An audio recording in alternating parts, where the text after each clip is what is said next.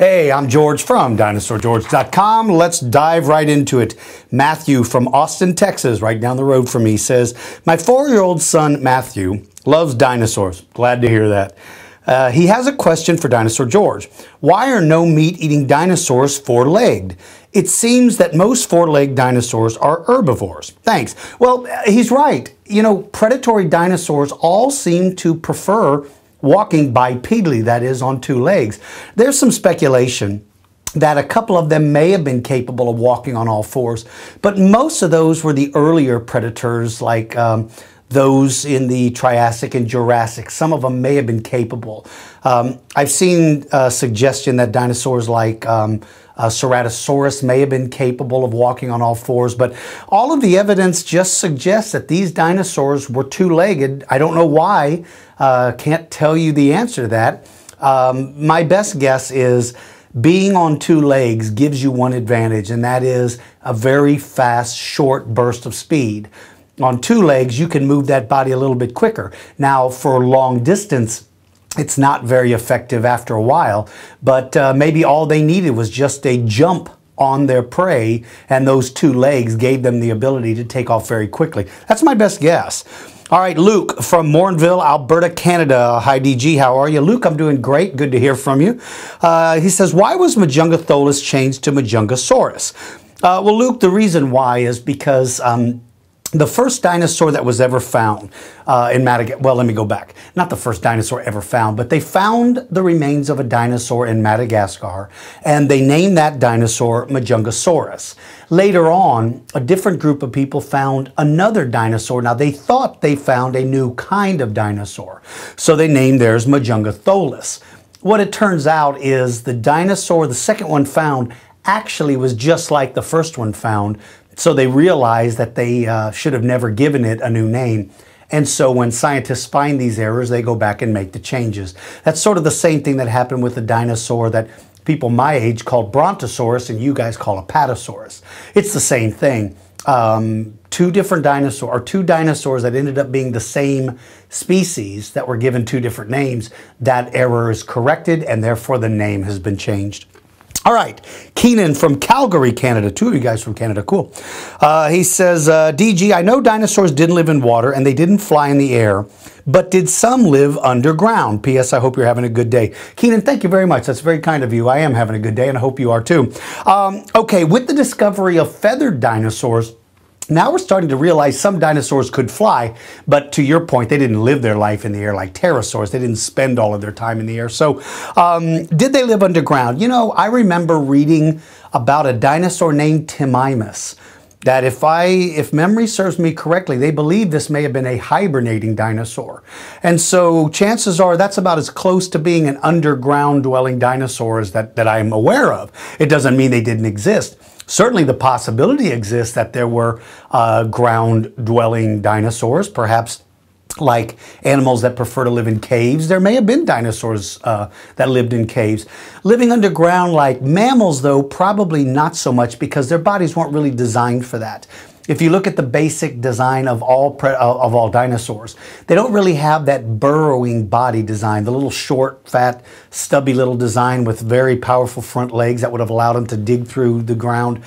So I don't think they lived their entire life there, but certainly it appears that some dinosaurs may have been capable of either hibernating or at least burrowing, maybe for protection, maybe seasonally. We just don't know. But that's a good question, Keegan. Keenan. All right, Alex from Manchester, England. Hey, DG, have you heard of the undescribed remains of a Utahraptor at Brigham Young University that states that it may have reached lengths of 36 feet long? Could this be another species of Utahraptor, and what do you think of these estimates? Thanks. Well, Alex, always good to hear from you, my friend. I hope things over in England are going well. You know, I am completely unaware of this. I've heard nothing about this, Alex. If they suggest that a Utahraptor reached 36 feet, man, to me, that seems awfully big for any kind of a raptor. I don't think any raptor got to that proportion, but I only base that off of what I know of raptors. Seems to me like being a raptor meant being moderate to small size made you more effective. If you became gigantic, then you lose all of the advantages being a raptor gives you. In other words, you lose the speed, you lose the agility, you lose all of the things that makes a raptor so dangerous. So for a raptor to grow to that size, man, I don't know. If Utahraptor did get that big, man, that would be a terrifying looking animal, but I don't think it would be any more successful than a raptor of, say, 10 or 12 or maybe 13 feet long. But I've not heard anything about that, Alex. That's interesting, and I hope I get a chance to hear more about it. If anybody out there has any more information about this, email me at AskDinosaurGeorge.com. Go to DinosaurGeorge.com and email me at the Ask Dinosaur George page, and let me know about it. That's kind of interesting. All right, finally, Keegan from Cincinnati, Ohio. Hey, Dinosaur George, hope you're doing well. I am Keegan. Good to hear from you, buddy. You have talked about how you believe Carcharodontosaurus was stronger and more dominant than Spinosaurus. However, I've heard many other paleontologists agree that Spinosaurus was the apex predator and was easily dominant over Carcharodontosaurus. So his question is, who is correct? Great question, Keegan. One of the essence of science, and paleontology especially, is that different points of view are very important because it gives us different viewpoints of different people. When you're trying to determine who is the strongest, the fastest, the most dangerous, who would win in a fight between X and Y, that mostly is based on speculation and based on opinion. And so nobody is right or wrong in this debate because there's no way to definitively prove one side or the other. I base my opinion solely and absolutely solely on the design of the skulls of these two dinosaurs.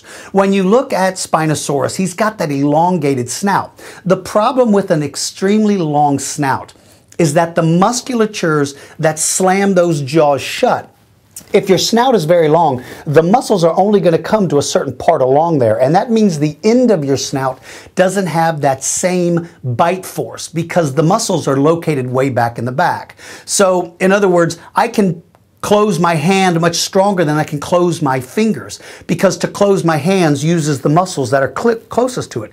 But to close my fingers are using muscles way back here. I can't pinch very hard with the end of my fingers. I don't have any force. In my hand, I certainly have force. So that's what I mean by explaining why I think the bite force was different. And it is bite force that inflicts the injuries on whoever it is you're fighting. When you look at Carcharodontosaurus, he's got that compact skull. That means that the musculature applies bite force almost equally from the front of his nose to the back of his jaw.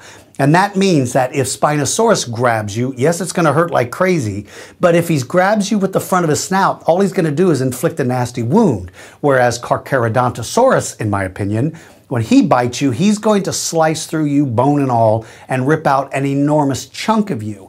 And therefore, if these two animals met, I think Carcharodontosaurus has an advantage to be able to inflict much greater injuries, much bigger wounds, and therefore would become victorious if, in fact, he got into a fight. Now, keep in mind again that this is all based on just simply opinion. When you are looking at things like behavior and fighting capabilities and all those things, simply and absolutely a guess. And so some paleontologists may agree with me, some may disagree. So we're not necessarily right and wrong, we just have differing points of view. All right, that's it for this one. If you guys have a question, go to my website, DinosaurGeorge.com, click on the Ask Dinosaur George page and fill out the form and submit it. While you're there, follow me on Facebook and follow me on Twitter. I send out some pretty cool information and I'd love to hear from you. All right, I'll see you guys soon. For you young people out there, you know my saying, please practice your reading because reading skills are very important. And for everybody out there, appreciate the good manners. It's so good to hear from you all. Take care and I'll see you soon.